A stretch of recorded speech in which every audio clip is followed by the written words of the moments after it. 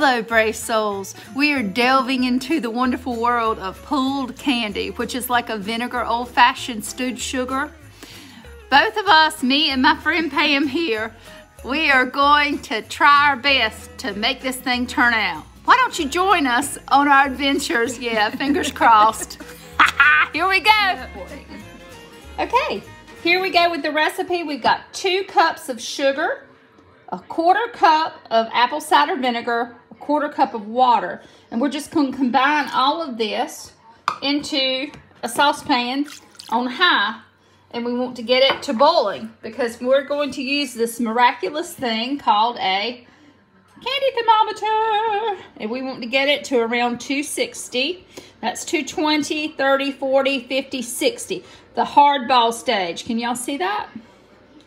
Right there where it says hardball. I think you can see it. After I do this and it comes to a boil, we are not going to stir it. Okay? Let's wait for it to come to a boil. Okay, y'all, checking in. We are now at 2:38, somewhere around there. If we were cooking fudge, we'd be done, but we're not.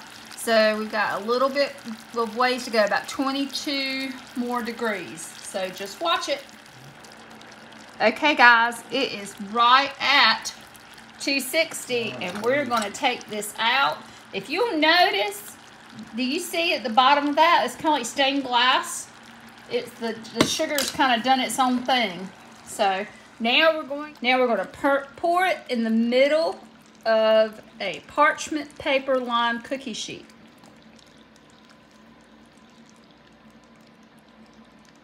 And I'm letting it do its thing here.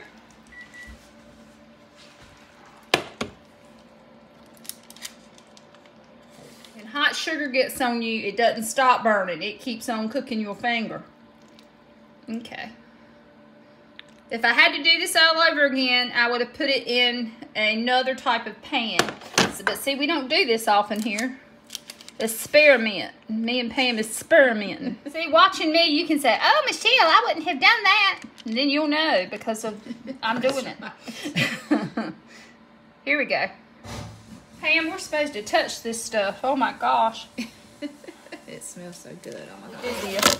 And it's supposed to sit up, I believe, about 5 minutes. So we'll come back and see when we think we can handle this without getting 3rd-degree burns. Okay, I can handle this. If you will put a little butter, okay, on your hands. Yeah. There's always more. We can use more. Okay. Okay, y'all. I actually struggled a little bit getting it off the parchment paper, but I thought pulling it into itself, it would stick to itself and I could get it off. But as it cooled, it did come off the parchment paper. But there's just try to get you a handful that you can start working with and start pulling. Because this is going to turn from this amber color to a pretty white color as you pull.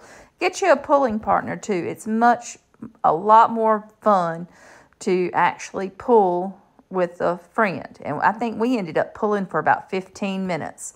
You want to see how quickly it went? I'll show you. Watch. See, you missed most of it. Actually, that was about 10 minutes of pulling we skipped. I know y'all didn't want to sit there and watch that. But after it turns a pretty white color, you pull it out and you start twisting it into ropes. And I actually decided to put a little bit of butter, just a thin layer on that parchment paper because I didn't know how it was going to turn out. That was just a little added insurance. Turns out we really didn't need it, but it just made me feel better. And so just keep on pulling. That's what you do until you get it all laid out. Now, y'all, I'm going to tell you, if you got any touch of arthritis in your hands, you're going to know it. If you have arthritis. Make sure you take you some arthritis strength Tylenol before you do this stuff. Ooh. After we got it all rolled out, we cut it into small pieces, about 1 inch long, and started wrapping it in wax paper that I had torn into small pieces. And that wasn't bad. But I tell you what, cutting it with a pair of kitchen shears was better. Let me show you how great that went. See, y'all?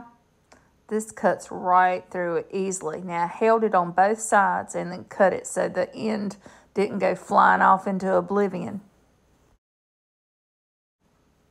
And here I am just cutting the wax paper into small pieces, which we used to roll it up with.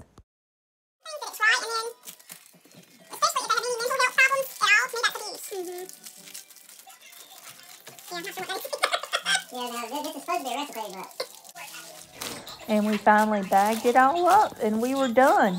And she said it was delicious. Lord have mercy, Jesus. We made it. And we made vinegar candy. Didn't we? Pull candy. Old-fashioned. Old-fashioned pull candy. Stewed sugar. Whatever you want to call this. It's a lot of work. But it's good. It's yummy. And we have wrapped, I don't know how many pieces. And look what Pam's taking home. Yay! See, there are rewards to coming helping me, y'all. I'm just saying. So next time I put a call out that I need help, come. You better come running. Come, little children. Get the goods. You'll get the goodies. Yeah. So anyway, we are going to sign off now. We give this a thumbs up. It was cooked to 262 on the candy thermometer. It was kind of taffy-ish, but I'm going to let you know how it is in the morning because it's hardening up and it's not sticking to each other. So I'm going to give a review after it's sat up all night. And Pam is going home. Yes, good night. Good night. Good night. See ya. Next time. Okay, it's early in the wee hours of the morning.